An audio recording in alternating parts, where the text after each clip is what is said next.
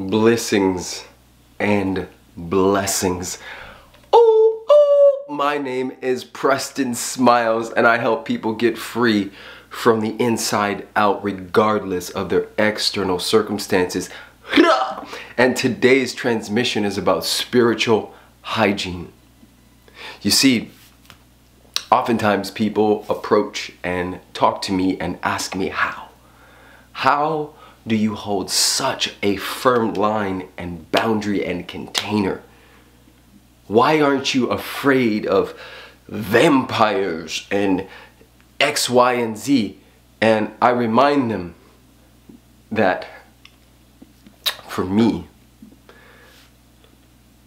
when I think about God, when I think about the infinite intelligence that created all, I don't believe that intelligence has nor will ever make a mistake, and that goes for the most beautiful stuff we can name and the most ugly, atrocious thing we can name.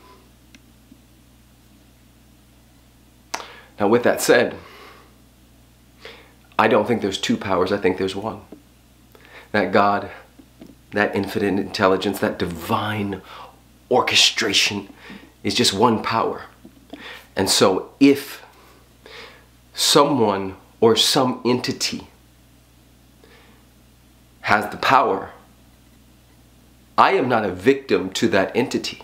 I also have the power. Follow me, go back. No mistakes. Infinite, omnipresent, omnipotent God. One power. All of us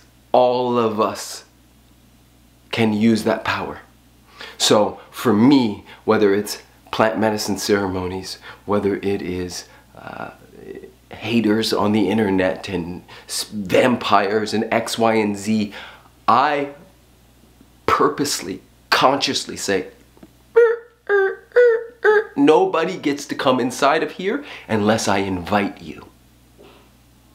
This is invitation only. So if we're going to have a conversation with God, or the gods, or the guides, it's because I'm inviting you into my world. But you don't get to walk in. The door is locked. There is a German Shepherd and a Rottweiler outside barking. There are machine guns sitting in the windows. You don't get to come in here because I say so. Now just let that land for a moment. I say so. There's a conviction, there's a faith, there's a knowingness that it hasn't made a mistake. And so the leaves on the trees outside of this window right now, every one of those is supposed to be here, just like I'm supposed to be here.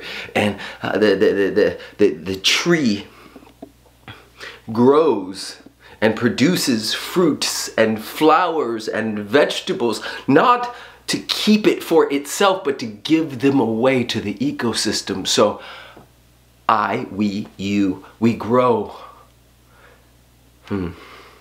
We tune in, we tap in, we get and allow ourselves to be the strongest versions of ourselves, and then we give that gift to others.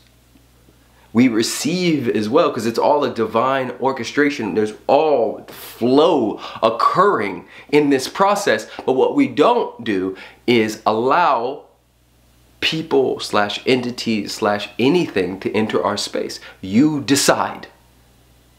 You decide. So your homework, I'm challenging you to do a ceremony around your energy. Those of you who say, I'm empathic, I'm so empathic, I feel everything. Yes, so do I. And I cannot. I can say nope. Your energy, right? Some of you're around people and their energy enters your space and you're taken back by them. Why don't you not? Play with that idea. What if you were so powerful that you could not be affected by their energy? What if your energy is just as big? What if you get to choose what you allow in and out? Because the other way, you are a victim to them. Oh, their energy, they are vampires, I'm a victim. How does that feel? Probably not great. And I say that with so much empathy and compassion.